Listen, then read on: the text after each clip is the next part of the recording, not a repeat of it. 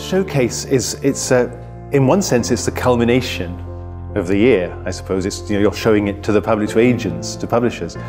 In another sense, it's a bridge. It's quite a scary bridge as well sometimes, because we, over the year or years that you've been with us, we provide the nurturing and the help.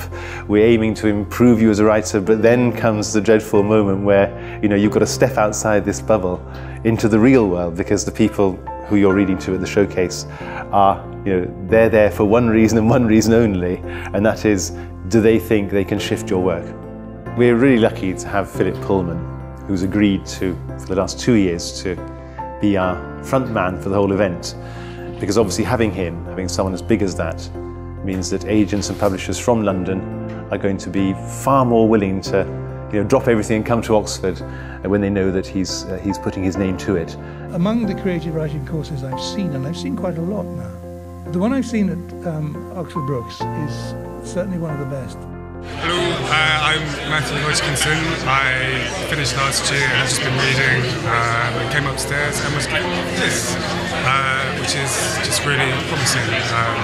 Now I just need to carry on and write my novel, and then I can at least know that there's someone who will look at it for me, which is brilliant stuff, so I'm really pleased. We decided to hold the showcase in a professional public theatre, the Pegasus Theatre in Oxford, rather than in a lecture theatre here in the university, because we feel that's appropriate for an event which is really all about introducing our writers to the wider world.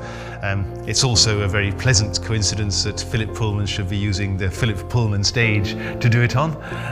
But obviously the lighting, the sound, the seating, it all makes for really a sort of exciting and professional feeling evening. It's really clear to everyone concerned that these are not students anymore.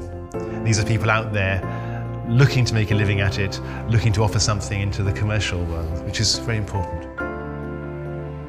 It's only one night in the life of the students and one night in the life of the course, but everyone starts to feel, in about March, this is the big build-up to it, this is the big night, this is where you step outside this comfortable, nurturing bubble and really are looking the real world in the eye. So it's a great night all round.